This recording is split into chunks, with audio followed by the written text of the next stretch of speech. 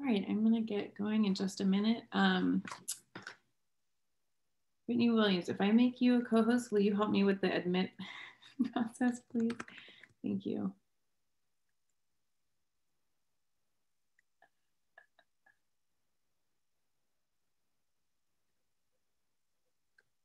Actually, doesn't look like I can do that for some reason. Maybe there are too many hosts already.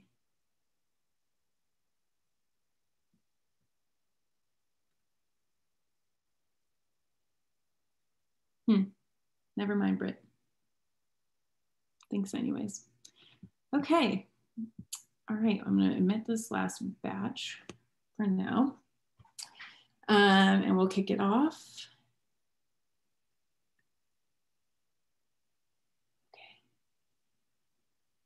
Fabian, I know you're on and you're a host, so if you see people in the waiting room while I'm doing the intro, would you mind letting people in? Otherwise, I'll let the other waiting room people in when we hand off the slides. I just made Brittany a co-host. Oh, great. Perfect. Thank you. Okay, so let's kick it off. Let me get a little organized with the various components. Okay, so first things first, this presentation will be recorded on Zoom. So if you don't want to be recorded, please turn off your video camera and keep it off. We record these so we can go back and continue to learn from the public presentations and conversations we have. So I'm going to start the recording now. So please turn your camera off if you do not consent to being recorded. Okay. All right. So first, or I guess second, I'd like to take a minute for a land acknowledgement. At Maryland's Built Environment School, we believe it is important to create dialogue to honor those who have been historically and systematically disenfranchised. So we acknowledge the truth that is often buried. We are on ancestral lands of the Piscataway people who were among the first in the Western Hemisphere. We are on indigenous land virtually, but usually we collect on that land for school to learn, to have events like this. And that land was stolen from the Piscataway people by European colonists. We pay respect to the Piscataway elders and ancestors. Please take a moment to consider the many legacies of violence, displacement, migration, and settlement that bring us together here today.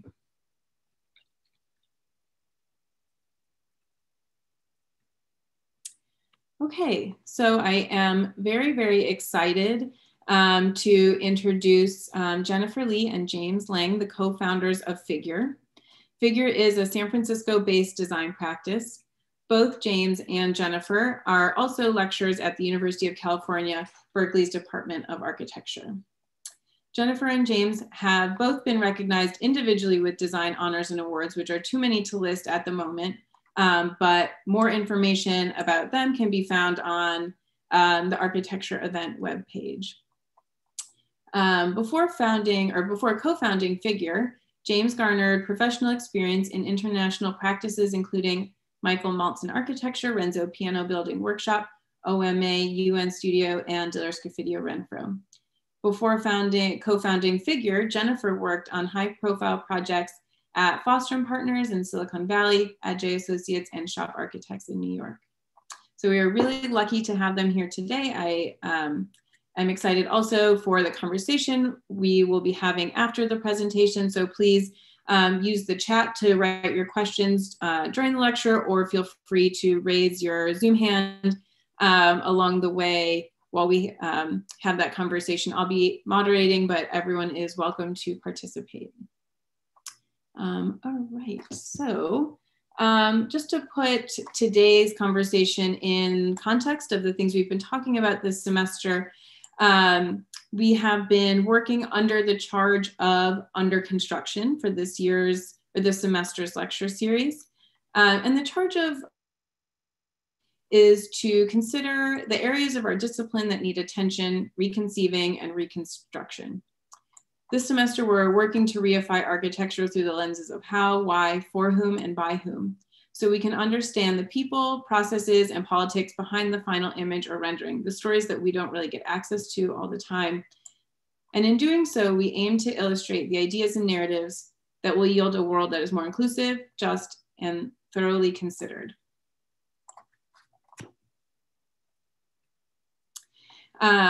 We would also like to acknowledge and thank the Colden Koch Florence Endowment for supporting this lecture. Koch Florence Fellowship AAA was a principal in Keyes, Condon, and Florence, a highly respected DC firm. KCF eventually merged with Smith, Hinchman, and Grills, a Detroit-based firm, forming KCF SHG, which later shortened its name to Smith Group. The endowment was established in honor of Mr. Florence by the University of Maryland alumni who were his partners at Smith Group. The Florence Endowment supports annual lectures in the architecture program, just like this one. This is the second to last event in the lecture series for this semester. While the poster has the lecture from Fariz Giga on the 4th, due to the emotions and who knows what that will be maybe happening on the 4th, we've pushed that lecture that was supposed to be next week to the following week. So on November 11th, so that's a correction and a change to the original plan. On the 11th of November, we'll have our final under construction lecture. All right, and with that, I'm going to stop sharing and hand it over to Jennifer and James. Thank you for being here. And normally there would be a very large welcoming round of applause, but we can just imagine that in the short term. Thank you for the introduction.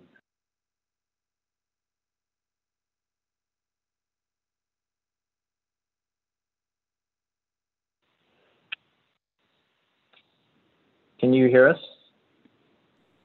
I can hear you just fine. We haven't seen your screen share yet.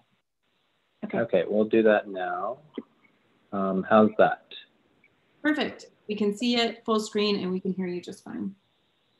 Okay, great. Yeah, if at any point you can't hear us or the screen isn't showing up, please let us know. We're all learning to manage things in the digital space still. Thank you so much for the introduction. We would first like to thank Lindsay and the University of Maryland for inviting us to participate in this fall lecture series. We're very grateful for this opportunity to share our process and progress as a young practice. We titled this lecture, which is our first lecture, Contingent Figures, because in the way that we've approached our projects, we rarely start off with a preconception, whether that's formal, stylistic, or ideological. Rather, in our short journey of building a practice, we found ourselves repeatedly inspired by certain found conditions in the surrounding context of our projects, and our design responses arise out of a sort of adaptive reaction to the immediate contingency of each project. Contingency means a future event or circumstance which is possible but cannot be predicted with certainty. We think that this word speaks volumes about the state in the world we are currently living in and the challenges of building a new practice at this moment. These external pressures surrounding each project and our unique design responses to them have become for us a new notion of contextualism that extends beyond mere notions of similarity, but tries to tap into a deeper rereading of the invisible systems and structures that surround us. Let's see. So we thought Under Construction was an incredibly relevant lecture series framework for us. Everything from our identity to our projects are in various states of ad hoc resolution. We've organized our lecture into 4 parts. First, we'll speak a bit about the ongoing process of constructing a practice. And then the next 3 sections, form, material, and place, show how our work begins to respond to these fundamental conditions. We'll show a total of 6 projects, and we'll present the work as kind of a behind-the-scenes peek of our process through sketches, raw computer, screenshots, and study models.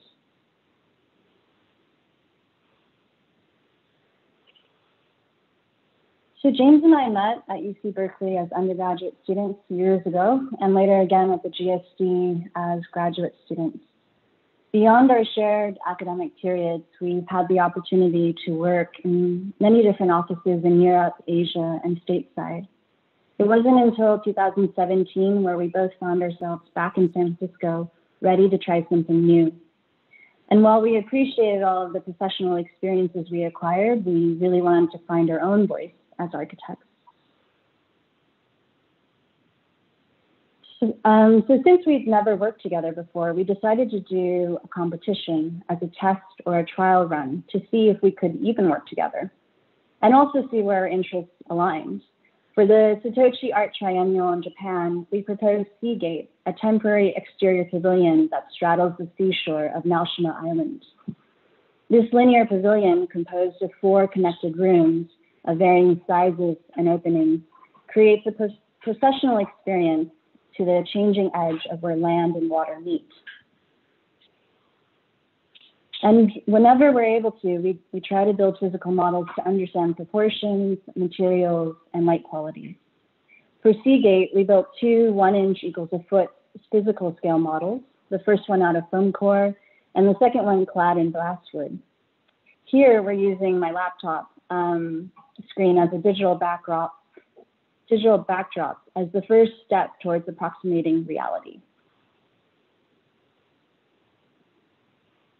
And considering that we're only 10 minutes away from the Pacific Ocean, we brought our model to the beach as the next step in approximating the site conditions.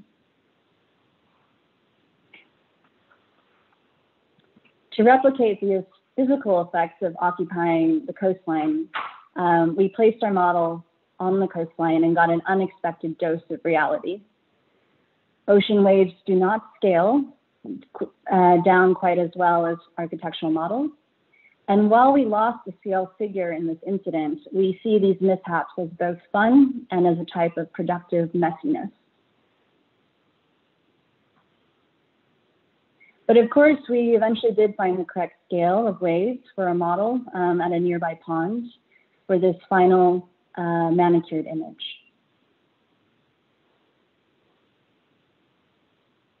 Looking back at what we made at the time, we began to develop ourselves a sensibility surrounding these fundamental concerns of form, material, and place. Even though I'd like to say that we're still very, very far away from any kind of manifesto, I think that most of our projects try to essentialize contingent relationships between these concerns.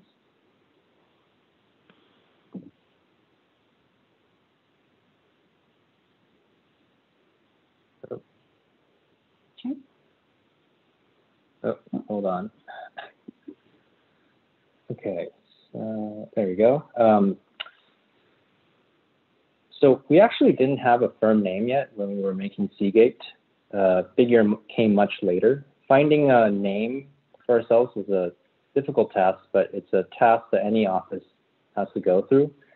For us, it was creating a sort of simultaneously obsessive but also non-exhaustive list, indexing precedents from other youngish or well-known offices. We categorize them by types like acronyms, single word, 2-word names. We even made a sort of poor man's office name generator to the left here. I think the only thing we could agree on at the beginning was that our own names wouldn't be in the firm name.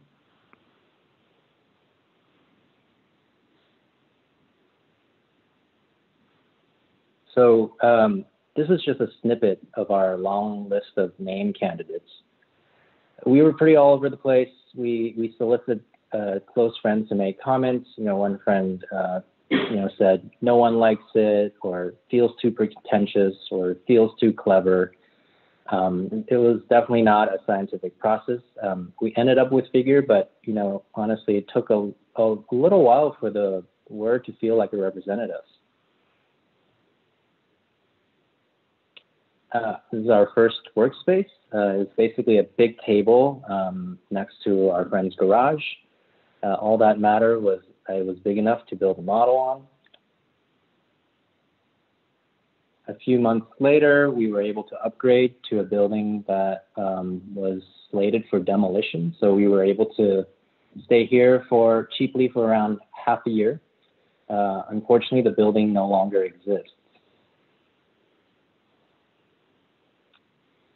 And well, we got lucky with our next office. We were able to find an office with a large communal courtyard. And this is the office that we're currently presenting to you from now. But maybe what was a little bit unlucky was that less than a month after we got this office space, COVID hit the US. And so the future of the workplace, including our own workplace, is quite uncertain.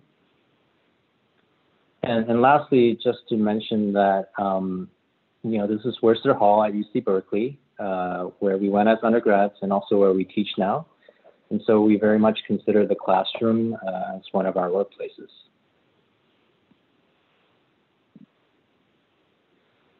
Okay, so for the first pair of projects, we'll focus our narrative on form making as a consequential process. In these two renovation projects, one completed and one under construction, we explored the possibilities of a single formal element that could negotiate programs within an existing context. Air is a San Francisco-based bag and accessories company. In 2014, they launched a successful Kickstarter campaign for their first product, the Air Duffel Pack, with their slogan, "Simplify the way you carry." It considered the different needs for a work bag and a gym duffel bag and combined them all into a single minimalist backpack for on-the-go consumers. Since then, they have expanded their products to include different types of bags for work, fitness, and travel. Their products are primarily sold online and in major department stores and boutique shops in the US, Europe, and Asia. Air's founder, who is also a Cal architecture alumni, approached us to design their first brick and mortar in San Francisco. They wanted us to help them translate their brand into a physical environment that could potentially be scaled and replicated in other locations. This 650 square foot ground floor corner unit is situated in the Mission District in San Francisco. Its former life included a dry cleaners and an office space. And so flanking this main central square room is a restroom to the left and an accessory narrow room to the right. We wanted to see how we can translate Air's minimalist and utilitarian ethos into this compact space. These were our initial studies of how a single or a series of built elements could provide a neutral background and a simple interaction experience with their products. And after initial client feedback, we decided to develop this particular scheme, which is a single wall and a table in the middle.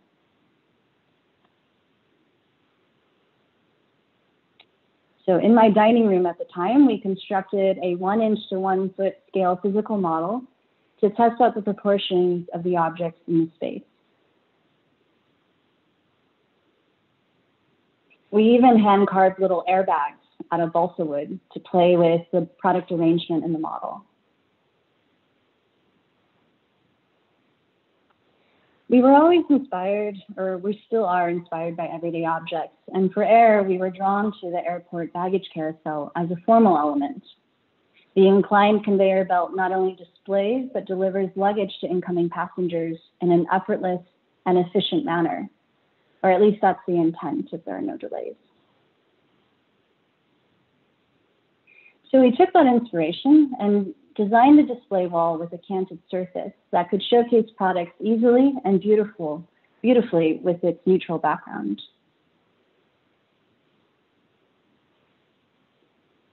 The large shape L wall display is set back from the existing wall to allow for a back of house circulation on this side, which connects the storage room to the right and the restroom to the left. By pushing the wall back from the wall, you have access for additional retail support storage in the poche of this millwork. In the center of the space, you have a circular table that's at counter height, so consumers or customers can bring the bags onto that table and put their laptops in and try to figure out if the bag works for them. And similar to how it works in school, we use the physical model to show our clients the ideas, and this is done in the actual space. This rendering shows the reconfiguration of that existing partition wall. By relocating that door from the middle to the end wall, we're able to then install 3 large mirrored panels to really double the feeling of that space.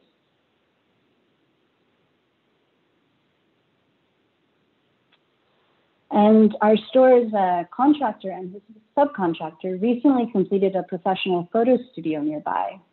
So it was really helpful for us to see this built example for air, looking at how the millwork could be finished with a smooth and seamless surface. Felt like I was walking perhaps on the moon at that point. And so the filleted edge is critical in how they photograph large-scale objects in this controlled studio environment. Here's a construction photo of the existing partition wall being filled in and reinforced with a mirror. And then the existing green concrete floor was sanded and prepped for a new black dye.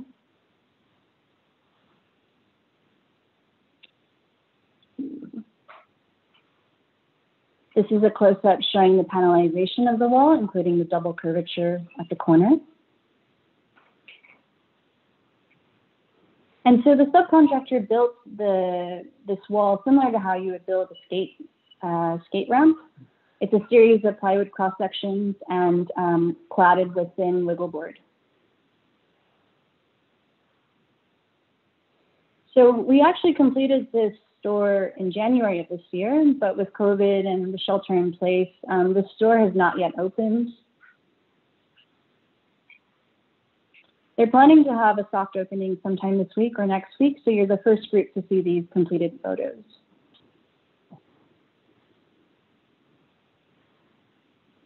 And here's the wall completed, displaying a variety of products.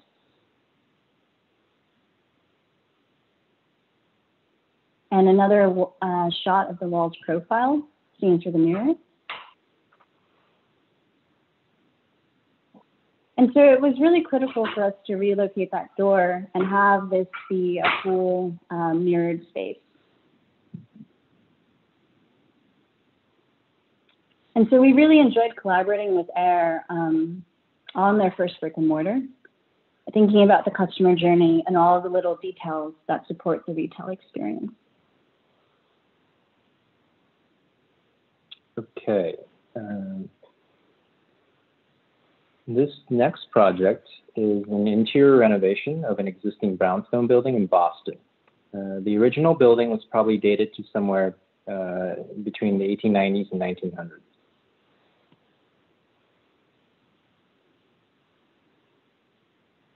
This was the existing interior, which was previously renovated in the early 2000s. The client's biggest desire was for the home to accommodate spaces of varying sizes. But currently, the stair bisected the interior right down the middle, which prevented that.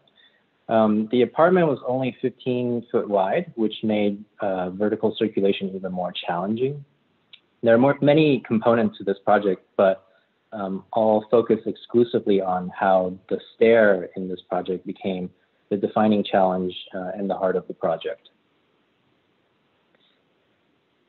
A quick note on collaboration. This project is designed in collaboration with a close friend of ours who runs his own practice, J-Rock Design, in Boston. I think it's important to talk about collaborators because, you know, we're a practice that is invested in building, and one of these first paradoxes for new practices that, you know, one, we've first got to find opportunities to build, and then two, you've got to make sure you can handle the workload when you're just one or two people. So for us, we decided early on to see our peers and former classmates as potential collaborators. That would allow us to sharing opportunities and to also have our hands in more projects at a given time. And so looking at the images, one of our first design tasks was to try out all possible configurations of stairs in this narrow house, from keeping portions of the existing stair to new stairs reoriented longitudinally, to cascading to stacked stair runs. It quickly became clear that a simply stacked stair would not be able to offer the type of programmatic flexibility that was required in the house. So ultimately, the solution was that the stair core that diagonally cascades from top to bottom.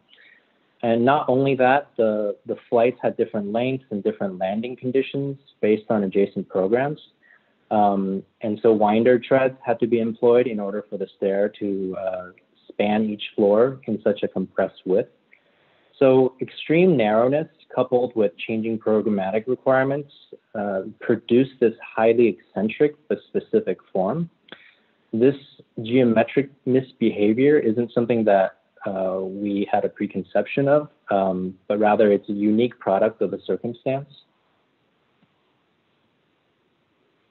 So having such a complex stair form dancing through the building does create other complications.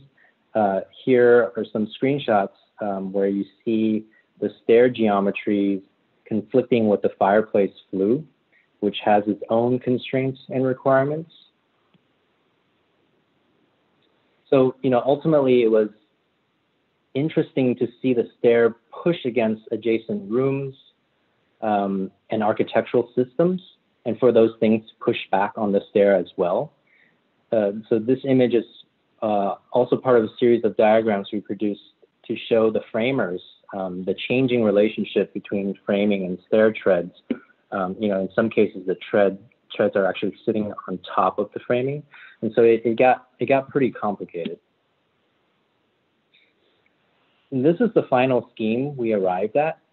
As the stair unwinds and cascades, it allows for programs to grow on the south side and shrink on the north.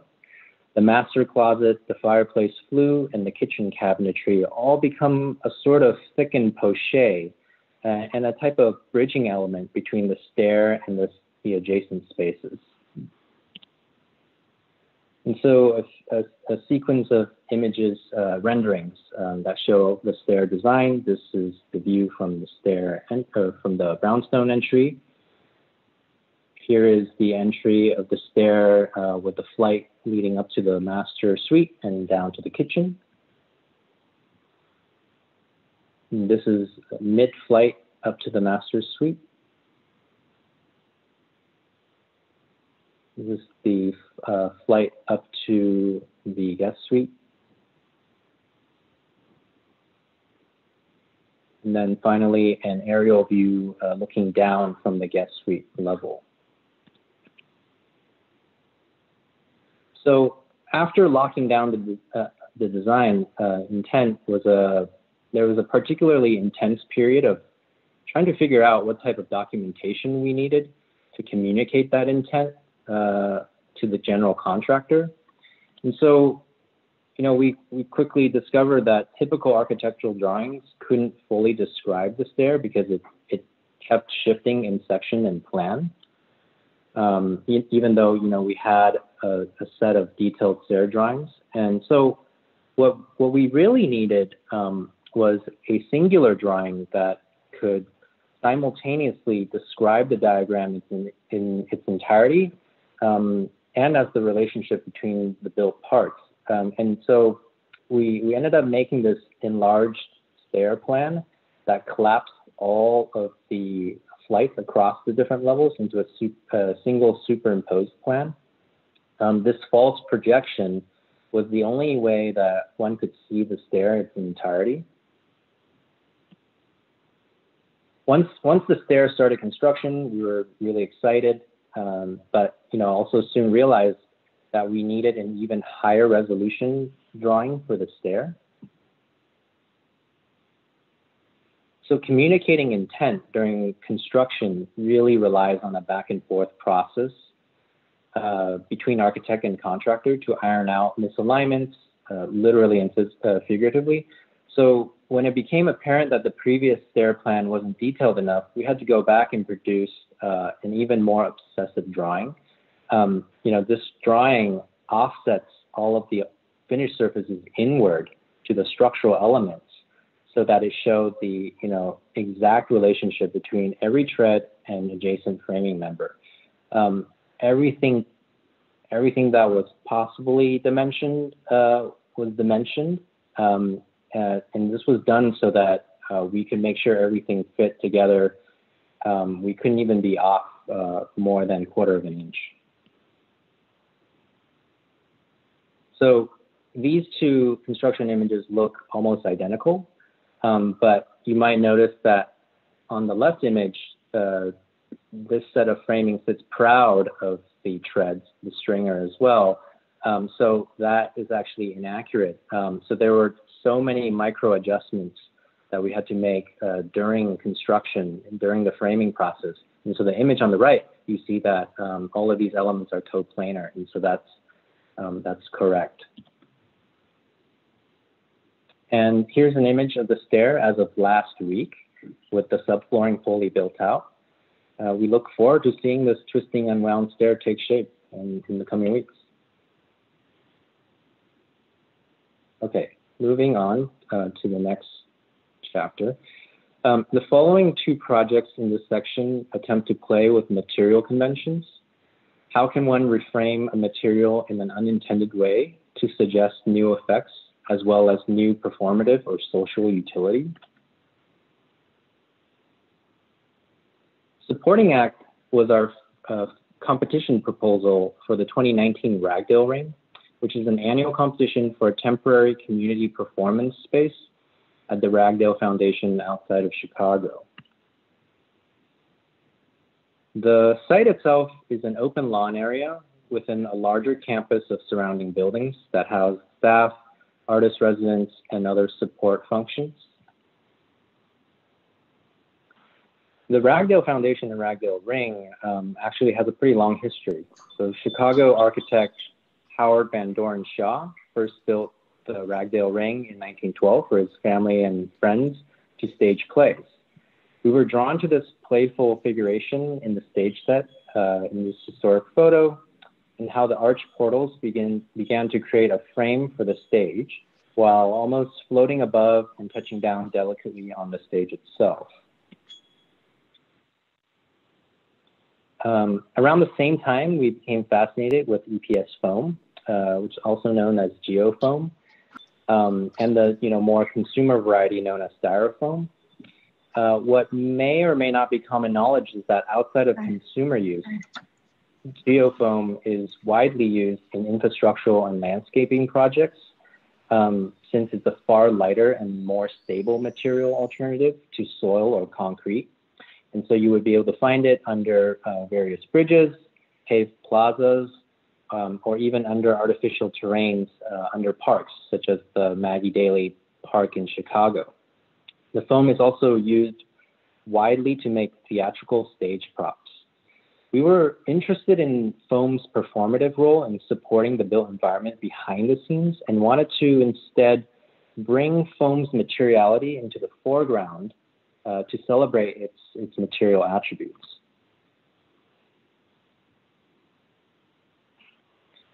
We quickly knew that we wanted to create a structure that turns the lawn into a large stage through an act of framing. We then were able to quickly focus on the shaping of individual elements. We thought we could reference the playful figurations in Van Doren Shaw's stage design, but relocate this moment at the bottom of each column to suggest a sort of instability or animated quality like dancing feet, which was also enabled by the foam's inherent lightness. The final scheme was a cast of characters, 19 columns and 23 beams. The beams would be 15 foot long between columns, showing off the material's incredible volume to weight ratio. There's an outer perimeter of columns that define the overall performance and audience areas. Then the square is further divided to give a stage-like presence towards one end. There are three circular elements intersect the columns or inhabit the space, the largest becoming the stage itself and the others becoming seating elements. So our mock-up process begins with a small model, this one made of basswood. There was a decision to embrace the artificiality of the stage set in the model. So we left the framing exposed at the outer perimeter of the model. Here are some of the finished model photos. And even though the pavilion is made of repeating elements, we could still create a lot of variation through changing spacing and orientation of individual pieces. And so here is a view of the model from up above.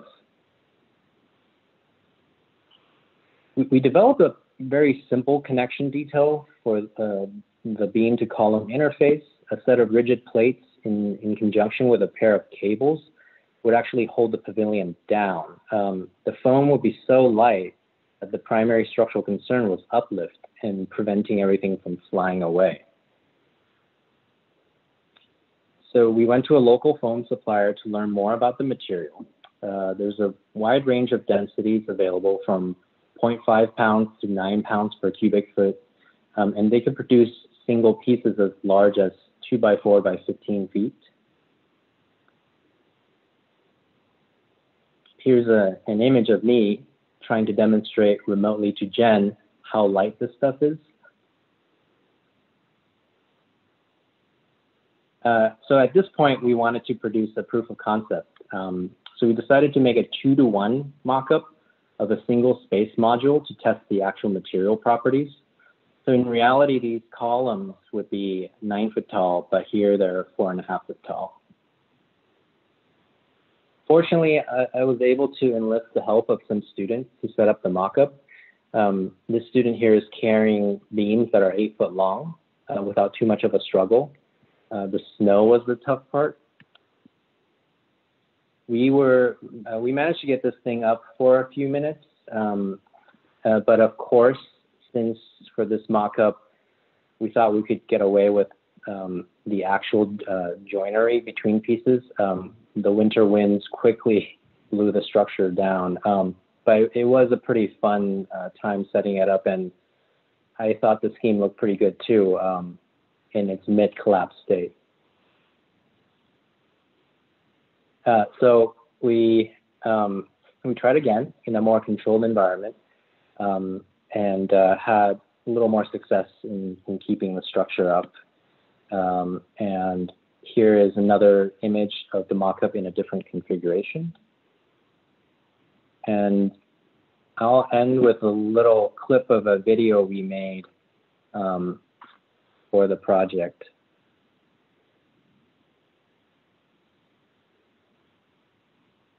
It looks like it's kind of choppy, so I do apologize.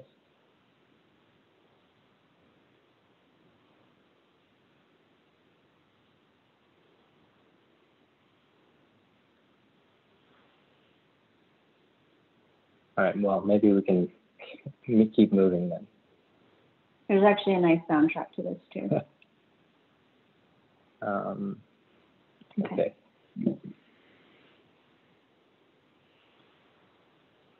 Okay, so I'm going to talk about the second project within the materials series. Earlier this year, we won an invited competition to design a temporary outdoor installation that explores craft through art and architecture. This installation is the inaugural project of a 5-year-long partnership between 2 LA cultural institutions, Materials and Applications and Craft Contemporary. And in July, we were thrilled to receive additional support from the Graham Foundation. Materials and Applications curates experimental art and architecture installations, as well as hosts a range of public programming that engages with contemporary cultural issues. Craft Contemporary, formerly known as the Craft and Folk Art Museum, which you could see with their formal logo, exhibits contemporary art, craft, and design, and makes it a mission to feature oftentimes underrepresented artists and designers from larger institutions. So Craft Contemporary, located on Mid-Wilshire Boulevard in LA, across the street from LACMA, currently has this tricolor facade. And just to the east of it, it's the courtyard and the site of our installation.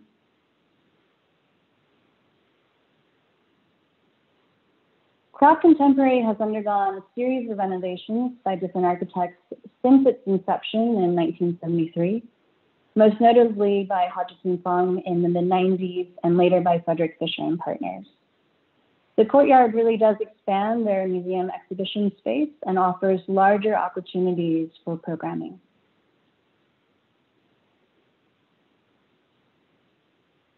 We were drawn to the eclectic set of elements and details of the existing site. Each of these moments represented an author completed at a specific time in the museum's long history.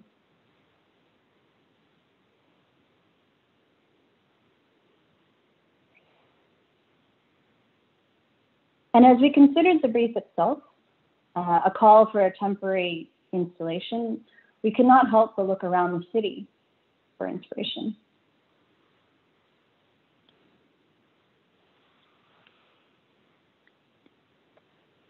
Construction tarps or scaffolding netting are robust, porous, colorful textiles that have inadvertently become a near permanent facade aesthetic through the ubiquity of construction in our cities. These textiles perform a dual role. First, to keep people, objects, and debris from falling out. And second, as a veil to keep the building hidden from view. We proposed to clad the Craft Contemporary courtyard entirely in these construction textiles.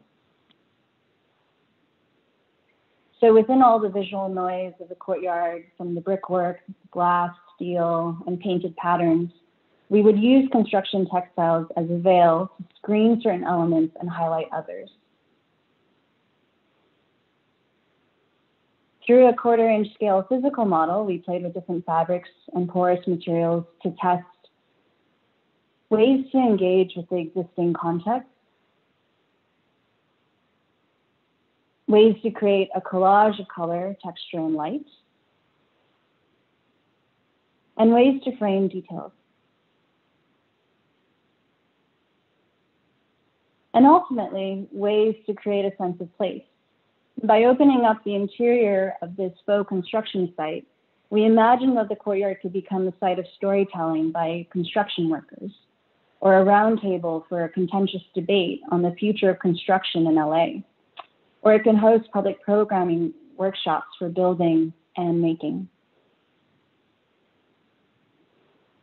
After we won the competition, we researched various performative aspects of construction fabrics. And we even acquired a 14-foot tall scaffolding tower and built it in our former lobby as a way to test connections between fabric and structure and its behavior when hung, gathered, and cut. We also visited several scaffolding vendors in Southern California, including CSI and Gardenia. Here's Sergio showing us the various scaffolding components and their typical rosette connections.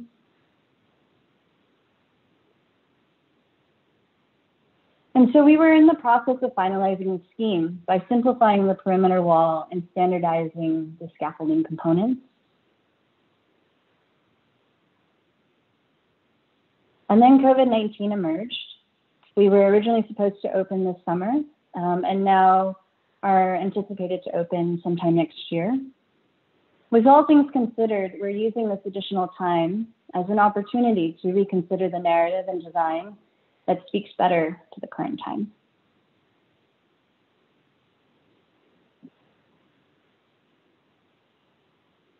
Okay, in this last section of projects, we'll share 2 projects that come out of a direct reaction to the physical surrounding of the site. This past year, events like the pandemic really revealed the importance of creating and having access to outdoor space, and the ongoing climate crisis of wildfires here in California and elsewhere also necessitate a sort of reframing of our relationship to landscape and wilderness. So House of Courtyards is a concept design for a private residence and bed and breakfast. The project was designed in collaboration with Studio Straff, an architecture studio based in Belgium, run by another good friend of ours. The site was quite stunning, located in Oregon wine country. It was unique in that surrounding this parcel of woodland, most of the other sites had already been cleared for vineyards, but we thought the woods that remain on this site was absolutely a gem, and that we should keep it. So we thought to come up with a design that was nestled or even hidden within these woods. For this project, we started with an idea of capturing or enclosing this existing landscape at a variety of scales using simple architectural devices. What emerged was a series of permutations on the idea of a house of courtyards, or a courtyard within, or courtyards within courtyards within courtyards. And that was one moved through the site to the building, one would experience a series of nested microcosms of the greater landscape. Regardless of the proportions and layouts of the programmatic spaces, or whether it was rectangular or circular, there was always this idea of the communal courtyard at the scale of the entire building and smaller courtyards at the scale of the room or individual. Even after we settled on the general massing, proportion and orientation continued to be adjusted. The sequence of entering the building is such that when you cross the threshold of the perimeter walls, you find yourself under the cover of this perimeter walkway. Then you actually circulate around this covered arcade before making your way into the actual main building. In the final partee, the main building is subdivided into 7 program bars, separated by a thickened service wall that housed everything from closets to bathrooms to fireplaces to seating. The public programs were connected by a sequence of oblique portals, forming an implied diagonal corridor that allowed for the changing sizes of public spaces, as well as an unexpected way to move through a building with an otherwise very rigid partee. In the floor plan, you can see the sequence of 5 public spaces. It's sort of dancing along the 2 edges of the building. When you enter, you've got the main lounge, you've got the dining and kitchen to one side, and a library and a quiet lounge on the other. Within each of the 7 program bars was also a smaller conceptual courtyard. Some of them are physical courtyards. Others become pushed to the perimeter, become terraces that look out, or even a large skylight lighting the main lounge area. And lastly, we have the owner suite on one side and the guest suites on the other side of the building. Here are a few quick interior vignettes we did to show how each space is either oriented to the view out or the view back in, and also a view of the diagonal onslaught in the interior. The following are some of the shots of the physical model we made.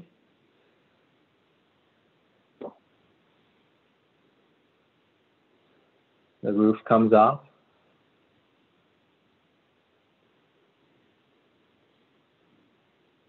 And here's another shot with the roof off of that interior organization. And you can see from this view that the primary mass of the building is pushed back and tucked into the hillside. So really, when you approach the building, its presence is very much muted or more hidden. As part of the process, we also produced a series of layered elevational drawings that were then animated. These drawings were physically printed, layered, and then photographed.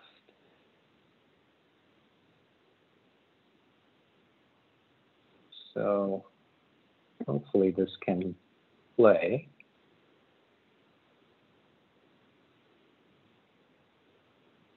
So we were thinking about how to give flat architectural projections, such as an elevation drawing, depth both temporally and spatially.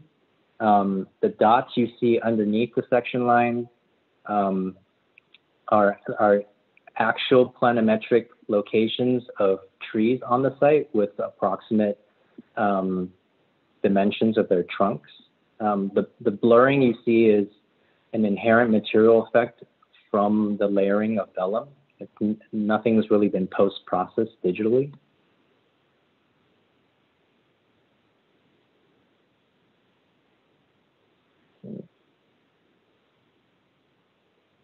Sorry, hold on. Okay.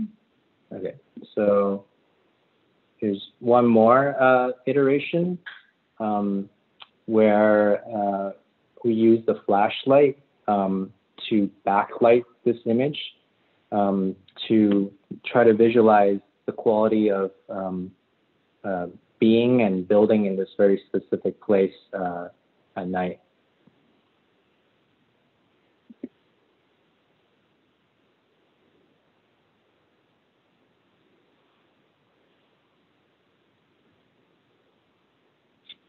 Okay, towards the end, I'm going to close this lecture with one of our in-progress residential projects for Paradise. Paradise is a small town in Butte County, about 3 hours northeast of San Francisco. In 2018, Paradise suffered the state's deadliest wildfire that killed 85 people and destroyed over 150,000 acres, according to CAL FIRE. The incident, known as Camp Fire, displaced thousands of people. According to the 2010 census at the time, Paradise had over 26,000 residents. Last year, through local and state reports, it was estimated that only 2,000 to 4,000 residents remain in the town. We learned about Rebuild Paradise Foundation from our office mates, Obata Noblin, another young practice for you to check out. Rebuild Paradise is a nonprofit with a mission to help displaced residents rebuild their homes by lowering the barriers to repopulate disaster-struck areas. They work with a network of community leaders and members, private and corporate donors, design professionals, government agencies, to offer a variety of resources that support the rebuilding process. For example, they have insurance guidance, land mapping, and drone services.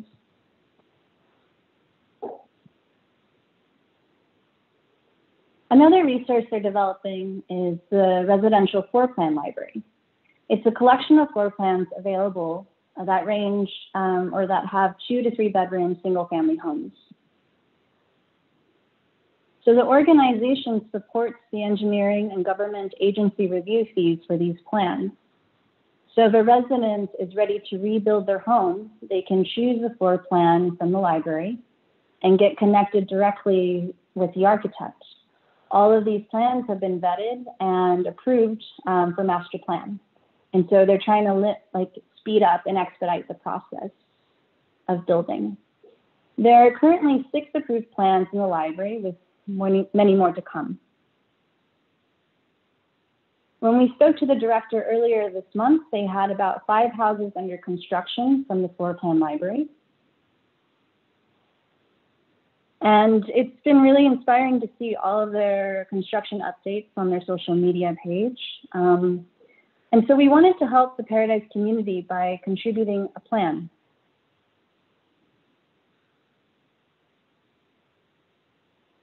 After our initial discussions with the director, we knew that we wanted to design a simple yet carefully considered home. We believe that good design should come at any price point. And so the means of economy shaped how we approached the project from the very beginning. We referenced off-the-shelf standard products from Lowe's website to use as our kit of parts.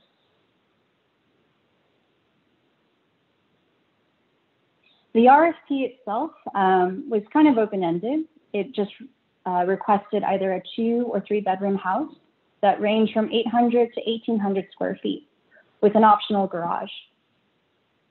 We initially developed 3 plans that explored different ways in which the house can engage with nature. So in the first option, we were looking at how a porch could still be connected to the community and the neighborhood.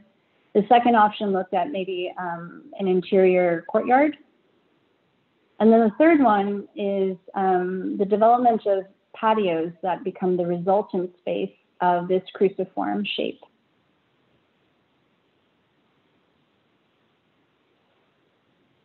So based on the community feedback, we're currently in the process of developing option 1, which is the first option that you saw before. It's the smallest one that we're proposing at 890 square feet. The house in general groups all of the support spaces, so the kitchen, the bathroom, the closet, the laundry, into one mass. This becomes the dividing area between 2 identical bedrooms and the large common space to the right. And then it also features an extensive porch in the front and back.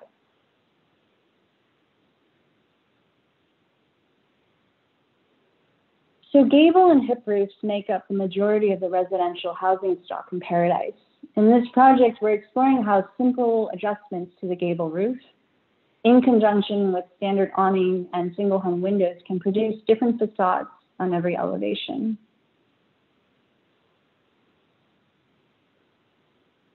The front elevation here features a string of clerestory windows that bring indirect light into the home. There's a circular picture window above the living space.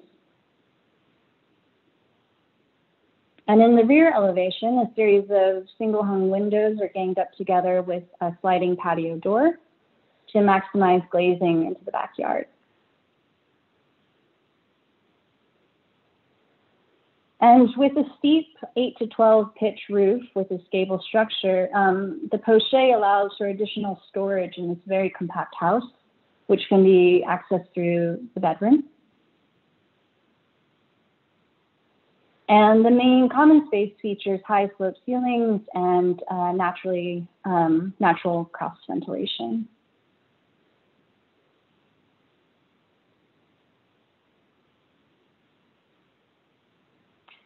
So as we've witnessed this year, California's wildfire season is becoming commonplace.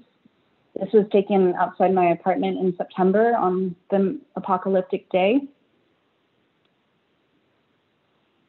The season's poor air quality has prevented us from visiting Paradise earlier this fall, but we do plan to make a trip out there on Friday with hopes that we'll continue the design process and have this plan available to residents early next year.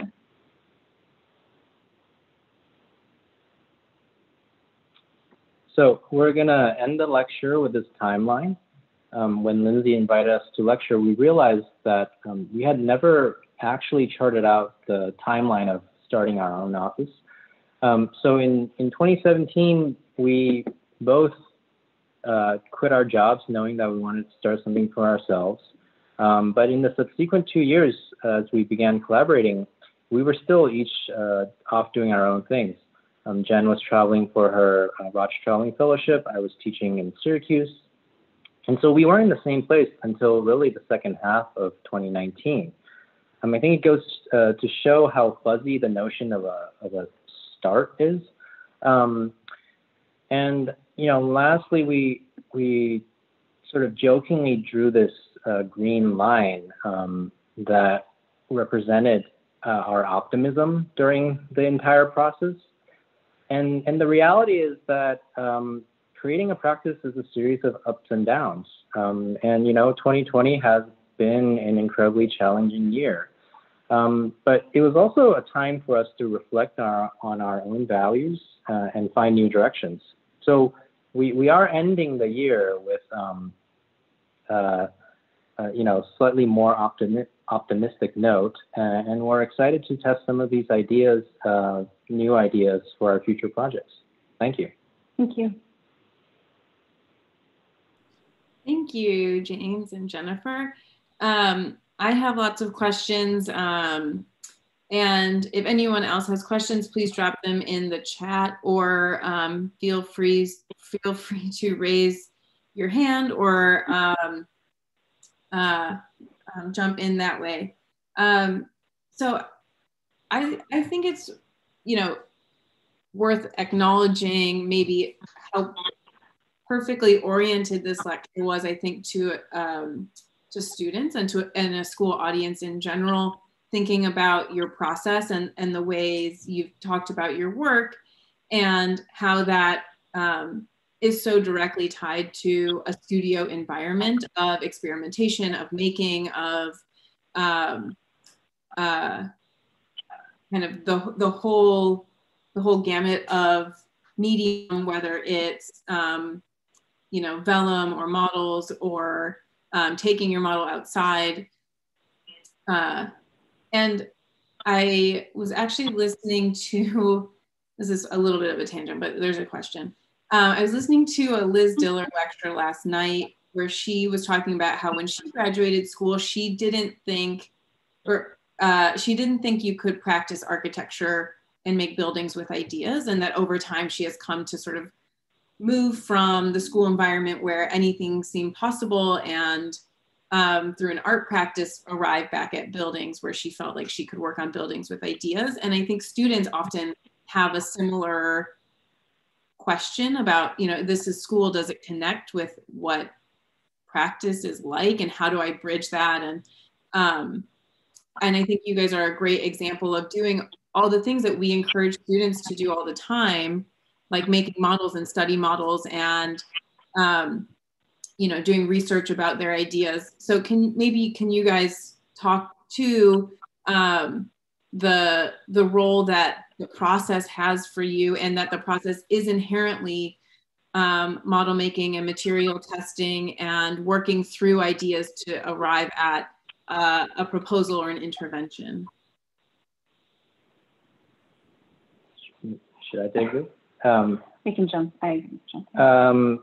Yeah, absolutely. You know, in many ways, in the way we practice, or, you know, at least for me, I still feel like a student, and I want to approach projects as if I were a student. You know, I think oftentimes when you've practiced for a long time professionally, there is a tendency to trust solutions that you've already done in the past. So you know that's successful and it's easy, so why not do it again? I think for us, every project we try to start with kind of fresh eyes, with a certain intentional naivete, like what if it were different? How could it be different? And I think this sort of more experimental mode of practice is really important for us. It means getting your hands dirty, you know, making, you know, it's both sort of practical and idealistic that we're still making models ourselves. You know, it's important to not remove yourself from the directness of the process. And so I think in that we find a lot of, you know, happy accidents or moments of inspiration from just being sort of approaching things almost like a student with fresh eyes. Yeah, and I would say that the biggest difference is that these projects oftentimes are real. There's a budget, there's a client, there's a site, and there's so many other regulations and factors that come into play that you may not have in school. And so we've really tried to work with our clients and have, it's a collaborative process through the whole thing. And I think what's interesting is that we kind of balance each other out. I'm always dragging James towards the middle to be understanding of sort of the pragmatics, and he's always trying to push me to the other side and trying to figure out where is their idea. And so we are always sort of balancing, our interests and making sure that a good design actually works. And if we can create the right documentation and create the right, drawings, whatever it is to display and communicate that idea, then we have a better shot of selling it. Because I think a lot of people are comfortable with what they know. And if we could try to show them something different that still works, we think that's kind of a successful sort of direction to proceed with. Yeah, and there's a question in the chat that maybe I can elaborate on a little bit that I think is in line with what we're talking. In the market, how do you balance the creativeness versus client needs and budget issues, which is exactly what we're talking about. So maybe since now we're familiar with so many projects of yours and we've seen all the different types of representation and ways you work, can you give a specific example maybe of in maybe one of the projects we've seen where you've worked through that push and pull between, like it says in the chat, creativeness and client needs and budget issues?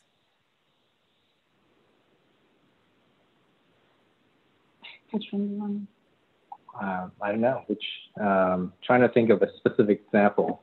Well, so in AIR, we didn't show you exactly what that existing demising wall was, but the budget was, I would say, somewhat modest, but we respected that. Like, we knew that that's what they wanted to spend, and we were trying to find ways to how can you maximize design given all the constraints.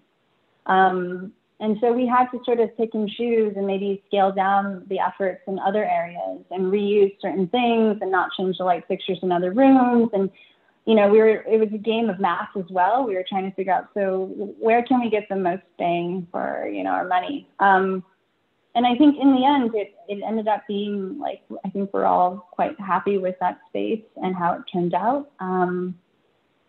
But it's always a balance, and we always respect what the clients need and want and what they're comfortable with. And so we try to find other ways to sort of, at least in the budget, try to pick and sort of shuffle things around. I think another example, within a project in the public realm, Veilcraft, it's a project funded through, materials and applications that are nonprofit, and then we got a little bit of additional support from the Graham Foundation. So it's a fixed project and a pretty limited budget. And so, in all of our projects, especially in the public projects, we want to figure out as early as possible how far this budget can take us. And so, like, we had that initial concept of using construction textiles and scaffolding, but beyond that, like, how much scaffolding can we actually rent? Mm-hmm. What configurations cost more or less? Those are all big variables. How long you're renting it for. So, like, we reached out to these subcontractors, like, really early in the process, so that we can work with them also in a collaborative mode. Like, mm-hmm. the people who are the general contractors or the fabricators who are making the things. In the traditional practice, it's always kind of, we just pass off drawings and that's it. But in a lot of our projects, we actually have much more of an interactive process. We're like, hey, Sergio, we've got this design. How much does it cost? Oh, wait, it needs to be smaller. How about this? How about that? And then so it's sort of a back and forth. We don't compromise on our like fundamental concept or design ambition. But we work with different people to bring it into reality in a sort of realistic way. And another question in the chat that, I think some of those that question comes out of your past experience and what you've learned up to this point. And there's a question that sort of asks about your next chapter and how you're thinking about what projects you take on. So how do you decide what projects you're going to pursue? How do you shape kind of your energies in terms of developing your body of work looking forward? I think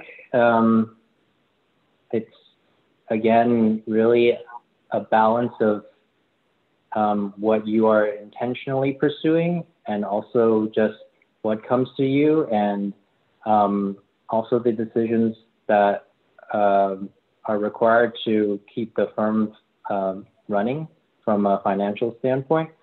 And so, I think I would say that, at the moment, we have a very open mind in terms of we'll take on almost anything that comes to us. But at the same time, we are very mindful in that we don't want to be that only do a certain type of project. A lot of friends would ask us, oh, are you a residential architect? Are you a commercial architect? Those types of typical conventional classifications and market sectors. We would like our practice to bridge across all of that. We're deeply interested in public architecture. And so I think having our hands in just multiple arenas and different types of projects keeps the practice and keeps our creative minds fresh. Yeah, and maybe to address Kayla's initial question, I would say the biggest challenges so far has, how do we get projects? When you're starting off, it's not like there's a line of people wanting you to design stuff. So we're still trying to figure out how to be creative with finding things. And it's been tough this year. We've been very fortunate with collaborating with peers from school and in other realms. But as we try to balance the seeking part, we also are busy trying to do competitions that may not take up that much time, but still allow us to still try different ideas concurrently. So, yeah, I think that makes a lot of sense. You can't control everything. So I think being spongy and ambitious at the same time has obviously been really productive. And based on that green line in this last slide, I think it's trending back up. And going back to something you talked about in the beginning, but maybe never gave us or fully divulged, is how you landed on the name Figure after all the options you went through in that rigorous process. How did you decide on that sort of one word, maybe manifesto, identity starting point? This might be a tough one. I guess maybe we can just talk about. I eventually came to like the word and what it represented because of its sort of many uses and states. Figure. I think we asked a lot of people, and for everyone, something different came up. From figure ground, numerical figure. I think the use that I'm most drawn to now is the word as an act or a verb. So to figure is for us, I think, means a continuous state of inquiry. So to figure something out, and that sort of continuous act of figuring, and not necessarily having preconceptions. So I the word is, it's in its many manifestations became, I don't know, kind of poetic, I thought. I don't remember how we arrived to that. I know that we were struggling for a very long time, but I think it somehow, it seemed fitting at the time, and we're still trying to figure out, yeah, we had a client the other week, we showed them a design, and he's like, this doesn't look like you guys. And we're like, well, we don't even know what is it that looks like us? Like, we don't know. And we're still honestly exploring through these different types of projects what that thing is. So. And if anyone else, Joseph, I see you maybe went video muted. So if you want to chime in, or if anyone else wants to chime in, I want to give a minute for people to just participate on microphone.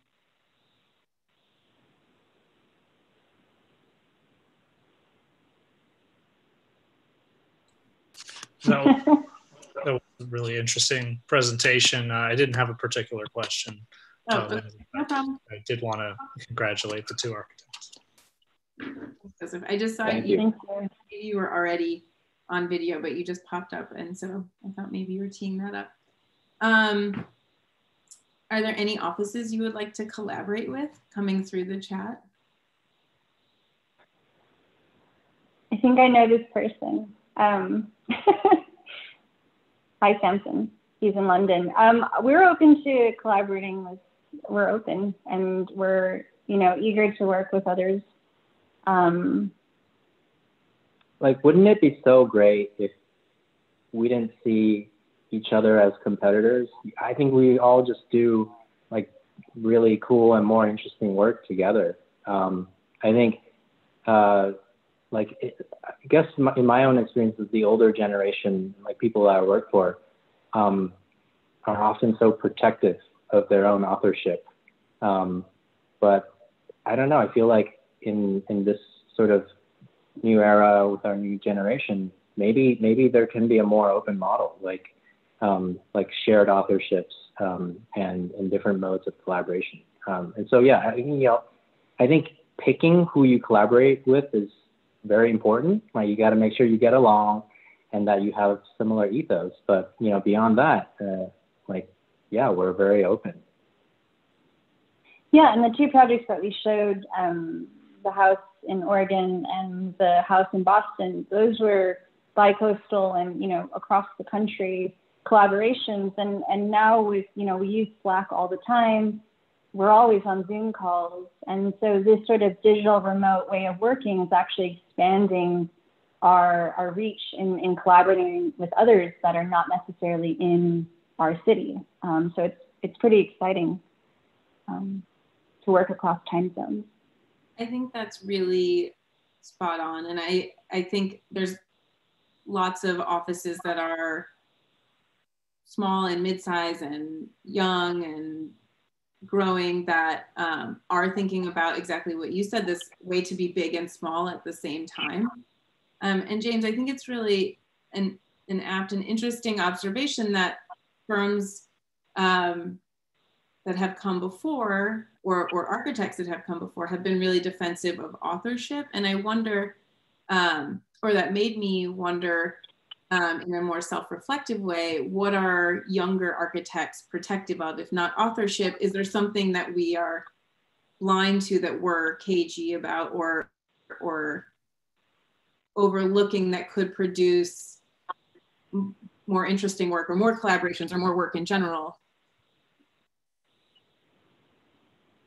I don't know if there's an answer to that, but your question made me wonder, like what is a kind of young architect or a student graduating from school, entering the workforce, or maybe not entering in so binary, but kind of moving down that road. Is there something that we might be able to self-critique or spot in our own ways of working that would be better if we just left it behind? Yeah, in some ways, we will rely on the students in this room and the next generation to call us out on it, right?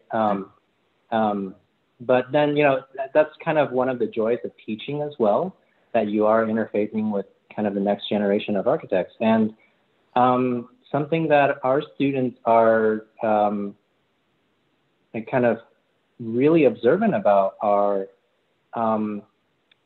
you know, what kind of clientele do you take on, and based on that, you know, what are you complicit in terms of like perpetuating certain systems of prejudice, right? And so, like, I think as we continue to practice, we're going to have to be much more mindful of that as well. And I think it's a great thing when you can have these kind of intergenerational dialogues. And so that's something that we found productive. I think that's a very, very good answer and very good reflection. Okay, well, I know you have to head to studio on the West Coast, and we're just about wrapping up our time. So if anyone has any final questions, last call. Could I ask one? Yes, of course. Okay, so I think like San Francisco is like a pretty competitive market when it comes to architecture. Is there a moment where you both felt like there was like a breakout project or something that kind of set your mark as, okay, this is what we're doing? Like, you had the graph of your optimism in developing your firm, but is there any moment where you were like, oh, we've made it? No, we're far from making anything really. that moment, I hope is in the near future. It hasn't happened yet, I would say. Listen, to me, you guys have made it, so believe me, you got it. Oh, thanks. Appreciate that. We're taking each week at a time. Thank you again for the presentation. Thank you. Okay, well, with that, thank you again, Figure, James and Jennifer. Again, a warm kind of mental round of applause for your work, for your successes and willingness to share it with us. And we'll have to have you back for reviews and other things sometime soon. Great, looking forward to it. Thank you so much. Thanks, Lindsay. Thank you. Bye, everyone. Bye. Work hard in studio.